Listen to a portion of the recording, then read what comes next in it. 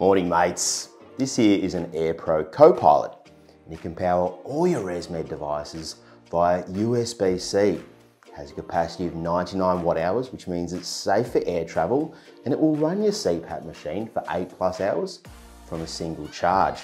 Now speaking of charging, it has Quick Charge 3.0, which means you can charge this bad boy in around 2.5 hours flat. Bloody unreal. Let me show you how it works. Now there's two cables available, one for the AirSense 10 and one for both the AirMini and the AirSense 11. We'll start with the AirMini. Here it is here.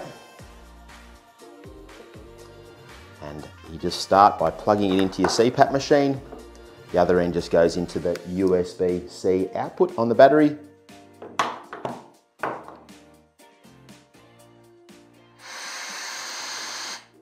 Simple.